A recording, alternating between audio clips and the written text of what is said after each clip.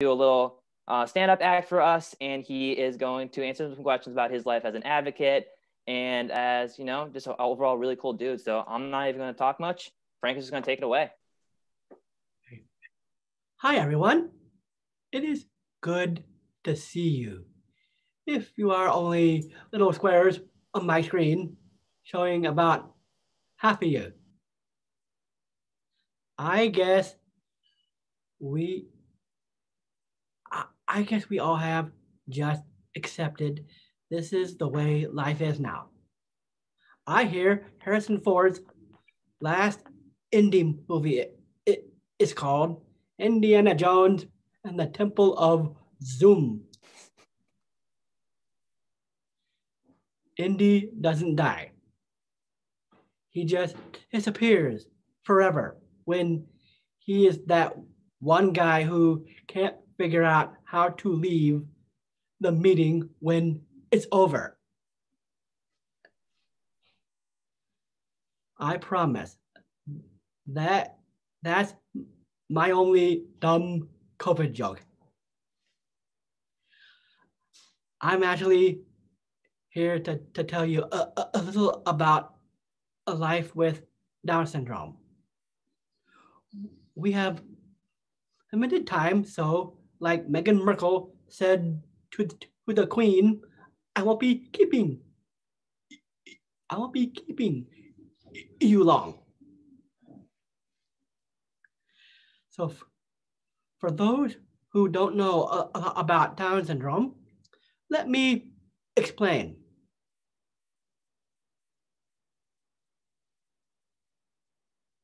When my body was first forming, when the first two cells divided,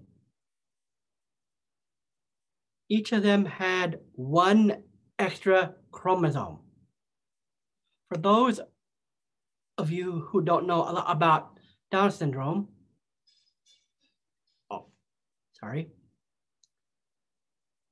people like me tend to be a little shorter because our arms and legs are shorter than most people's.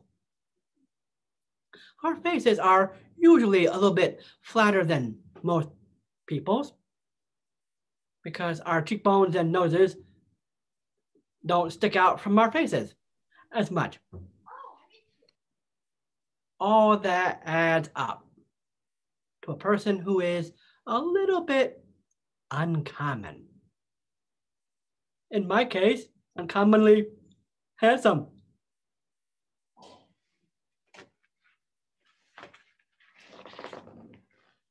Don't worry, I am very accepting, very inclusive. I won't think less of you just because I have more chromosomes than you do. I am here to answer questions you may have about life with an intellectual disability. People often ask me about dating.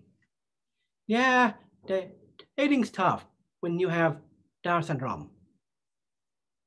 So I know it's tough for everybody. I know, but how well do you think I'm doing a line like, hey, this has been really nice.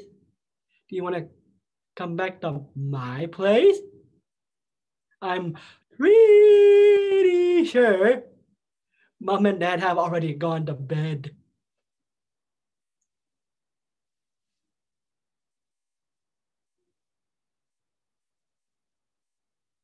Already. Of course, when I am on the road giving speeches, I have my own room. Yeah, you see where I'm going, right? It goes something like this. Well, maybe you could come up to my room for a little nightcap or something. I like that. Yes. Let me just Tell my driver he can go. Yes. Oh, Daddy.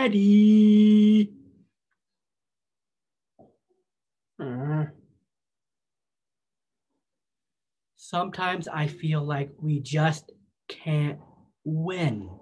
I have spent decades trying to erase old stereotypes, like neckties that are too short or way too long,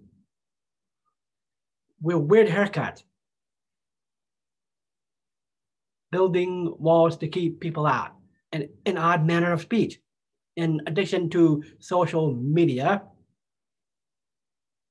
and a tendency to blurt out whatever crazy thought that pops into our head, we work our butts off to fix all that stuff. But then Donald Trump gets elected president doing all that stuff. Actually, I have been able to make pretty good use of my extra chromosome. I have been to the White House several times. I have spoken to Congress many times, and I didn't have to jump any fences or break down doors to do it. I have danced with supermodels. I had Katy Perry sing "Baby, You Are a Firework" directly to me.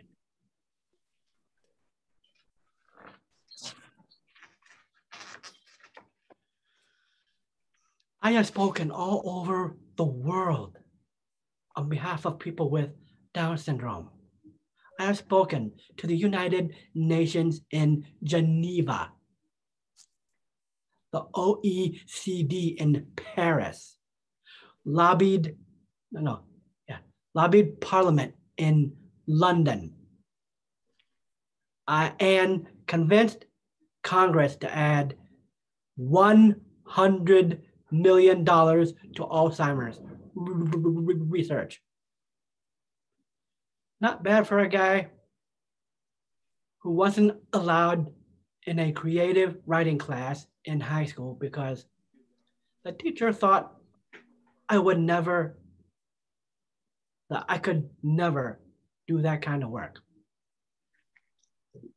Let me be serious for a minute and tell you something that might help you understand Down syndrome and many other intellectual disabilities a little better.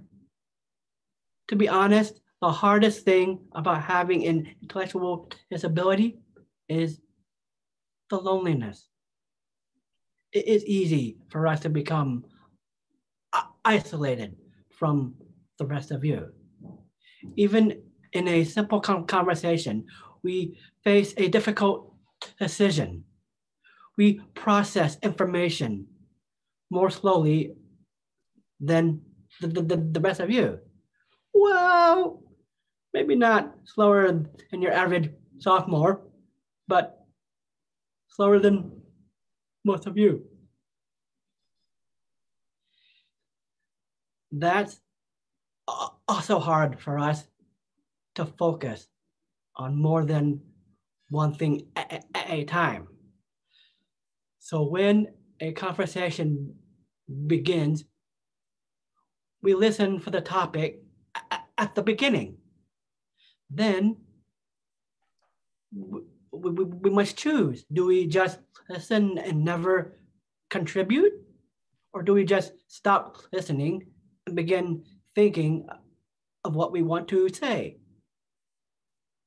If we choose at the beginning to start thinking, often the conversation moves on, and when we do speak, we seem completely out of sync with the rest of you, or maybe just repeat what someone else said after we stopped listening. It can be very frustrating to see the blank or condescending looks in your faces. The most important quality you can have in your interactions with people with Down syndrome is patience. And close behind that is expectation. Expect something interesting. You won't be disappointed if you are patient. Who knows?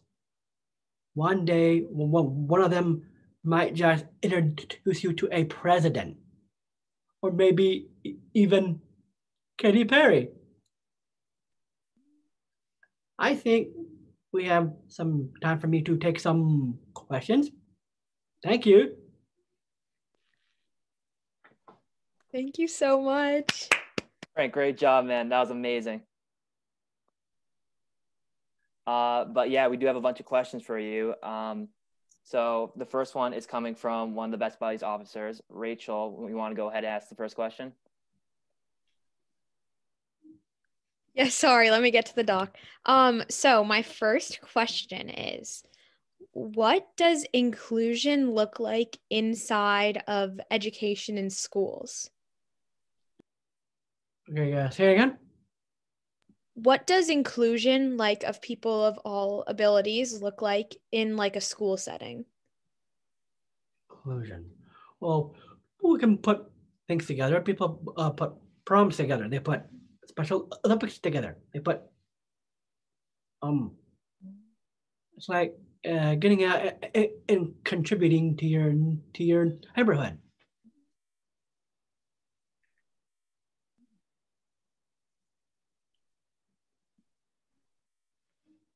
All right, cool. Jonathan from our Stride classroom has a question. Somebody wants to unmute him.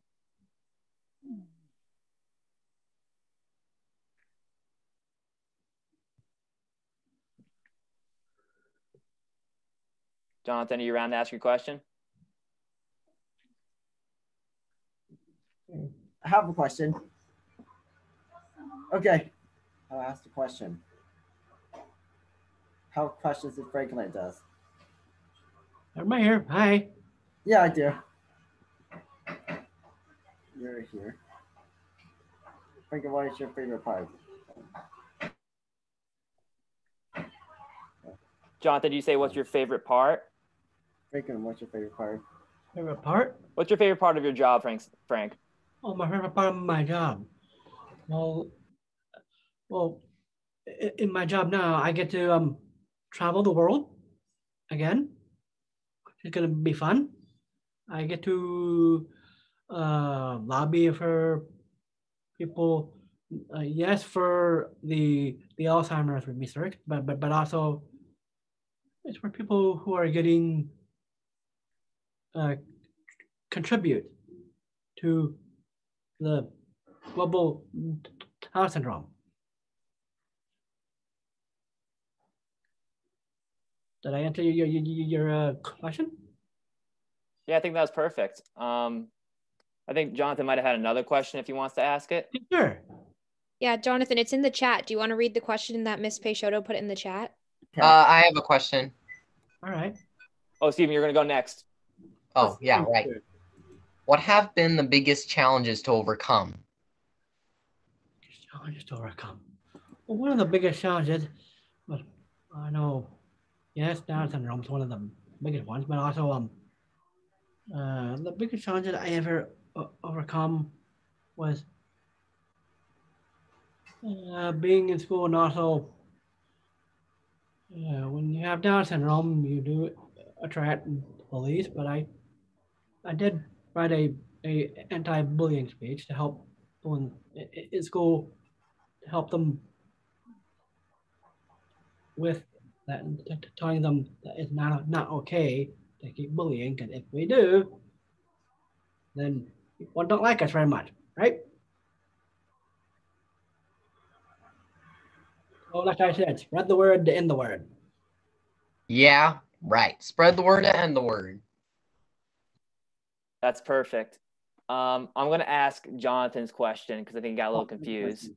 So Frank, what inspires you to be an advocate and to speak the way you do? One figure that apparently that inspired me was when I was in Geneva. I was right there by a statue, and I was reading it, the contents of it. And apparently, that was the statue of Mahatma Gandhi, where he said, "My life is my message." So I use that some of the times in my speeches. So you like to use your life and your experiences and, use that as your message to other people. My life is my message. That's amazing. That's awesome. Cool. I think Arjun is up next. Yeah, hey Frank. So I guess my question for you was, could you describe what it means to expect competency, and then how can teachers show this in a school setting? What you mean? Yeah, so expect the best from their students. So your student, if you're a teacher, they want you to do really good. So how can teachers show this for students with disabilities? How can they motivate them to be the best of themselves? Basically, like teaching us like every other student. Why not let me do some math and see if I can do math? There are some maths I know, addition, subtraction. I tried multiplication, but a little difficult, along with division. But also some of the thing. What did you say before? Yeah, so how can teachers be inclusive of students with disabilities to help them do the best they can in school? Well, teachers can just keep, like, maybe help them learn. Like, sometimes learning blocks are fun for people like us, because the more you help, the more they get a chance to get smarter. So when you help them, that's what makes a good chance at where people can learn to teach people with Downs. And it's like, when you see them learn, it's just like something fun. That's why there's a place called Gigi's Playhouse, and they do it for toddlers with Downs. And Gigi's Playhouse is right up your alley, and I bet they will sign up on that paper saying, "Spread the word to end the word." Sounds good. Thank you. Okay, Rachel, are you asking a question from Mrs. Stoker now? Yeah, sure. I'll ask the question that, oh shoot, I replaced the spotlight instead of adding. I'll ask the question that she put in the chat. So, what do you like to do for fun? Well, for fun, definitely going out with my girlfriend. Also, I get to go out with mom now and then, which is nice. I know that my mom has Alzheimer's, and it's tough. So we're hanging in there, but at least we get to have fun with mom now and then. But also, I get to do computer at times. My Xbox, one. How about you? What do you do for fun? I come on calls like this. Me too. All right, I think Esther has a question, so I'm gonna move my spotlight. Where is Esther? Can you hear me? Okay, there we go. All right, so my question is, what is an effective way to get people to understand and embrace disabilities and differences? Okay, one more time. What is an effective way to get people to understand and embrace disabilities and differences? Well, they can learn to embrace it by knowing what it's like to be born with Down syndrome. It's tough for people with Down syndrome to learn new things because they need constant help. sometimes there are people that help us teach us that, like our teachers, our parents, our loved ones. Okay, give me that question one more time. Yeah, of course. So what can people do? What is an effective way to help people to understand and embrace disabilities or differences? Well, they can learn to embrace that by okay, one more time, please. I think Rachel typed it in the chat. Would that be easier for you to read it? And I think one more time.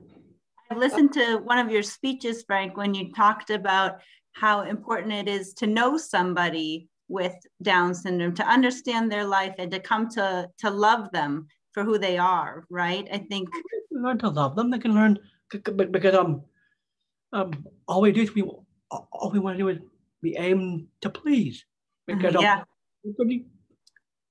we're heartwarming. We try to we look at things differently than most people, because some people kind of have view the world differently, but to us we just accept the world for what it is, because why? Because we have fun.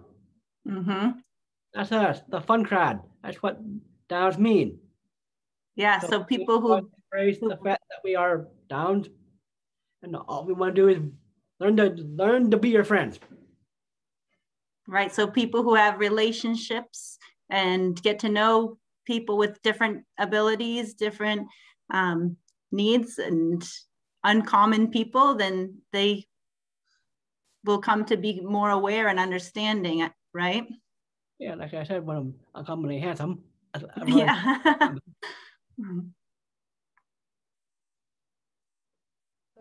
Hi, Frank. First of all, your jokes are hilarious. And my question for you is, if you had to pick one thing, what would you say your greatest accomplishment is? Well, doing the things what I do overseas, like when I'm doing the OC, the OECD in Paris, as well as lobbying Parliament in London.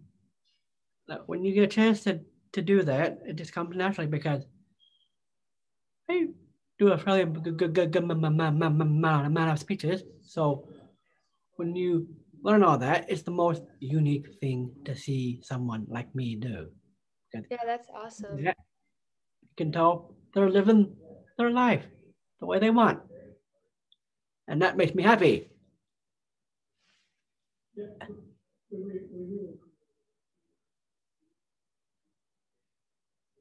Jill, would you like to ask your question? Hi, Frank. My question is, how can we advocate in our own community? How can we what? How can we advocate in our own community? Oh, can you tell me what you mean by advocate?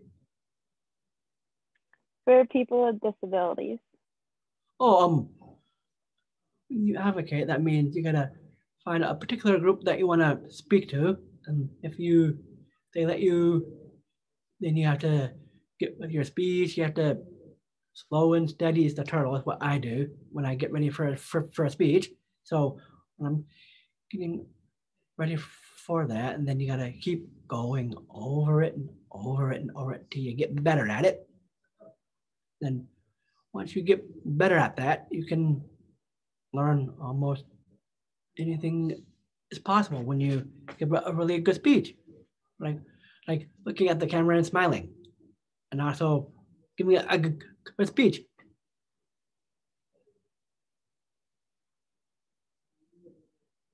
Hello? Lillian, yes, hello there? Hello? Hi, Tori, you want to ask your question? Sure. Hi, Frank. I'm Tori, and I'm wondering, what's the coolest place you've traveled? Besides London and Paris and Geneva, I would definitely say the White House. And also getting the chance to get an actual dinner at the White House and having, yes, Katy Perry sing to me. That's really cool. Yeah.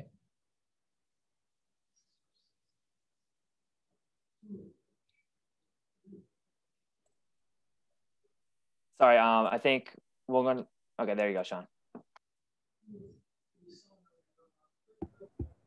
My question, hi Frank, first of all, I'm Sean, nice to meet you.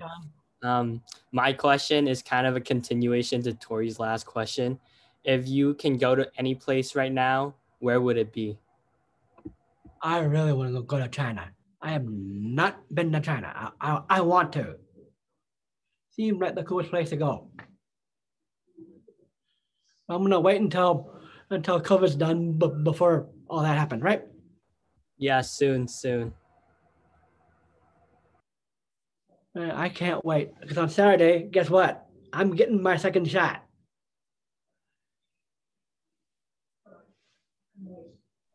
So this is Kale. He's the National Honor Society president, so he's been helping out a lot with us. Oh.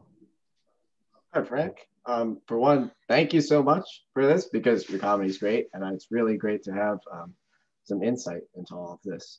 So my question is, how important do you believe accepting terminology is in creating positive change with regards to acceptance and tolerance of the uncommon people? Yeah, say that again and tell me what you mean by that. So, for example, like with initiatives such as Spread the Word to End the Word, obviously that's created a lot of positive change towards just sort of mindset and stuff. But how important do you believe like campaigns such as that to change terms and change the words that we use are in creating a better world? Well, there I can talk about my open letter to Miss Coulter. I know you all know her, right? Well, sometimes it's hard to get acceptance from people, but when you, okay, tell me again what you said. How important do you believe the words are that we use when we're when we're trying to create acceptance and referring to people who are uncommon? Sometimes words do hurt, like the words like, oh, it's like cretin, moron, retard. I hate those words. I mean, it's like people don't understand that when they say something that is offensive, they shouldn't say it. They should just learn to accept people for who they are. Like saying accepting people like Don is like accepting all the people, like all my friends, like my friends now in Best Buddies, and also in Special Olympics and global. I mean, you're trying so hard to change that outcome. That's why I like Spread the Word to End the Word. It helps people change their mind and to learn to like people with Down. We need that we need that love. We need a chance to show that love to the world. But when people start treating us that way, it just hurts, right? That's very true, Frank. And Kale, thanks for the question. This is going to be the last one on our end. And then if you've been sending in the chat, or if you want to send them to like me, Rachel, Mr. Peixoto, or any of the officers, we'll open it up. But I guess last question from us is, I lost my, okay. You mentioned your creative writer teacher earlier and how you proved to her that you are really creative and you're a great writer. So what advice would you give to teachers like your creative writing teacher in the future? Get my book, Good Writing. Because when I first did that book with that person, that book became phenomenal. And I actually got that book straight out of London University. Hello? Oh, we're here. I think you just lagged out a little bit. So when I first did that book became instant phenomenon. So my writings are in that book. you get a chance to read it, it'd be cool. I have a question. Oh, I guess we're just going to roll with Cristal, but I think it would be great if teachers could read what you talk about, Frank. So, okay. But we're going to open up questions to everyone else now. Yeah, Cristal. All right.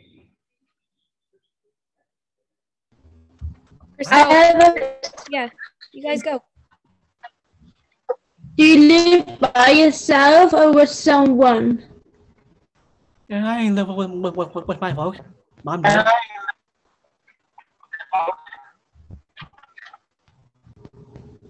I think they asked if you live by yourself or with someone else. I'm still here with my family, Mom, Dad. You have a pet? Yes, I live with my Cristal just asked, do you have a pet? I used to have a pet, but he died a long time ago. I lost my dog. What's his name? Juicer. We call him Juicer because my brother. What's his name? His actual name was Bickle Juice.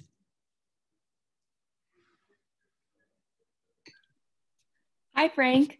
Hi. My question was, do you have a favorite sport?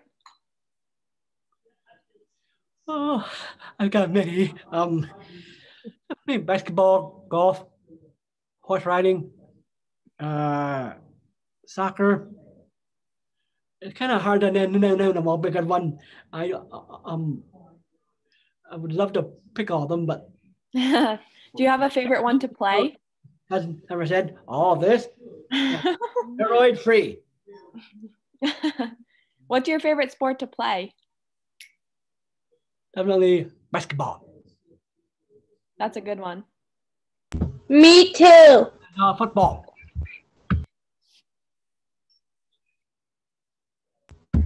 Oopsie.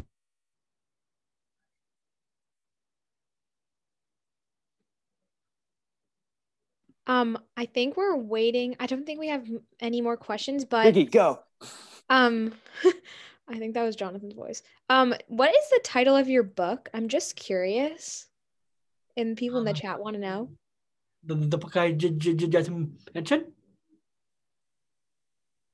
Oh yeah, that book was called Good Writing. I've done another one called Stand Up for 75. You know what? I'll tell you what. I'll go grab that for you. That way people can see it.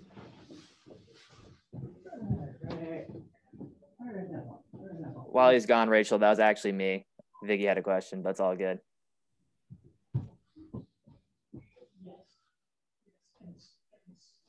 Maybe I'll show that to you guys next time because apparently it's been moved. Let's just say my mom likes to move things around, so hard to find things. All right. Yeah, Vicky had a question. Yeah.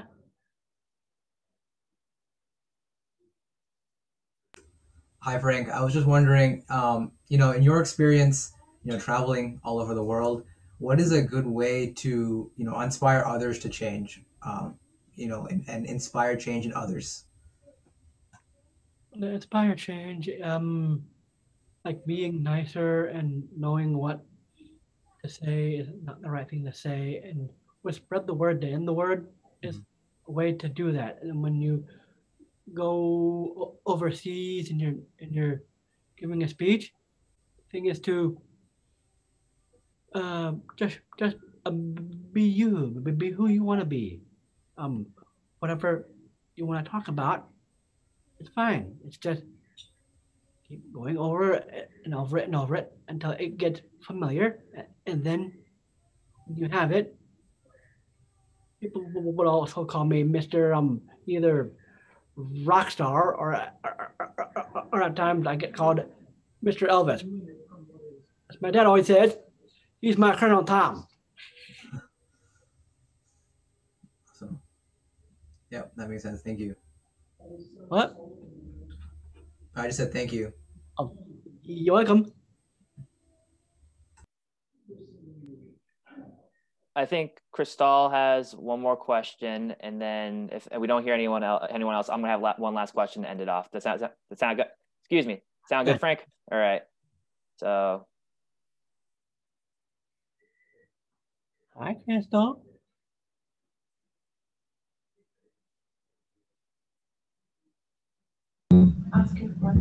Are you a teacher? Am I a teacher? I wish I was. It'd be kind of cool.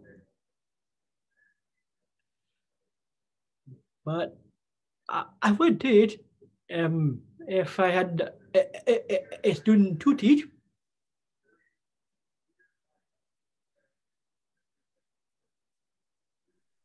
I think you're teaching us a lot today. So in many ways, you are a teacher. I think that's about it from the chat. I just want to thank you really quick for coming to speak with us today. Like as I said before, I'm a huge fan of you, and I think from what I've been seeing, our students have really liked it. But before you go, I just want to ask you, what's your favorite thing about having Down? What's your favorite? I don't know how to phrase this because I'm going on the fly. What's your favorite part about being a man with Down syndrome? What's your favorite part about having Down syndrome? Well, just constantly have fun. View life with Down syndrome is all I want to do is be well liked, have friends, have a steady girlfriend, and maybe someday get married or have a good life. I mean, that's the only thing I can say about. The thing is, live your life to the fullest. That's what I do. Because, why? Because I'm a good person, and I know that being a good person means I get a chance to tell you guys thank you. Thank you, Frank. I think that you're really helping further the message of spread the word to end the word week. And I know that Joey and I and the rest of the club are so excited you were able to join us. You're welcome.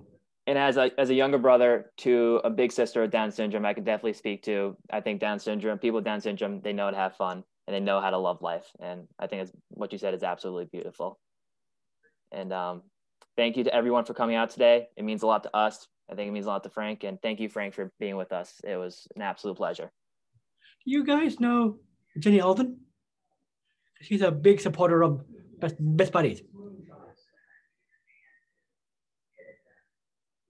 I'm not sure I do, but good to hear. But Frank, you should look in the chat. Look at everyone saying thank you. Yeah. So nice. Look at all these nice messages. Everyone's pretty stoked. Thank you guys for joining us. Welcome. Have a good night, everyone. Rachel, do you want to end the recording just so I don't screw it up? Oh, I don't think I can end it because I didn't start it.